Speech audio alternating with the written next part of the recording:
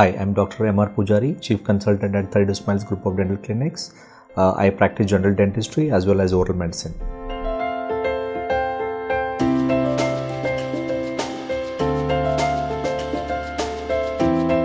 So arrested caries can happen in both children as well as in adults. But if the arrested caries patient is asymptomatic and if patient is not having any problem, and if you're just saying arrested caries are often seen as a brown or a little dark discoloration on the tooth, which is often in a crater form, a small defect which is often yellowish to brown in color. If the patient is not complaining of any kind of pain, these are often left like that. But to get a better treatment of this, there are different ways to treat this. We have glass ionomer cement, also called as GIC cement, which dentists prefer. Without drilling the tooth, you can just clean the area, isolate the caries area, and then you can do a glass ionomer cement, fill the gap so that you can further prevent the food accumulation and you can make the tooth look better.